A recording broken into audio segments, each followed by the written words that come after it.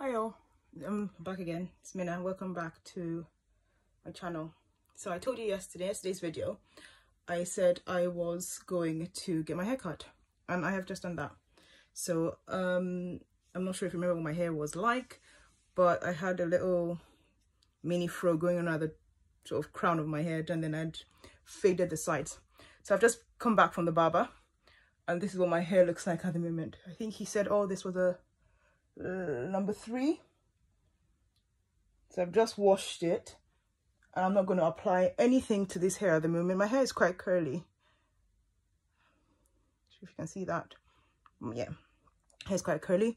Now, if you're wondering what has happened to my face is quite shiny. I've just had Dermapen treatment to treat acne. So I get eruptions, or people say pimples, on my face every month around that time of month.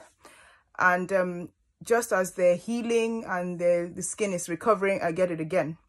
I had Dermapen treatment a few years ago, and it seemed to work. The scars faded, the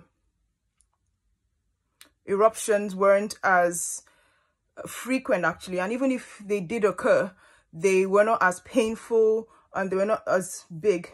So all this is just the remnant of the cream that was applied to my face after Dermapen. I think Dermapen is also called microneedling. I'm not really, I could tell you more about it if you want to know more about it. Just, yeah, but at the moment, this is my hair. So this hair has been washed. I co-washed. I tend not to use shampoo on my hair very frequently. But this is going to be co-washed and left to air dry. Tomorrow, I'm going to have clay mask on my hair as well as an avocado mask, and then I'm going to moisturize and style. Well, it's going to be mostly this anyway. Moisturize and oil my hair. So, see you in the next video. I'm kind of liking this low cut though. Oof. Almost feels like Napoli Ever After, Sana Lathan, if you ever watched that movie. Well, this is it.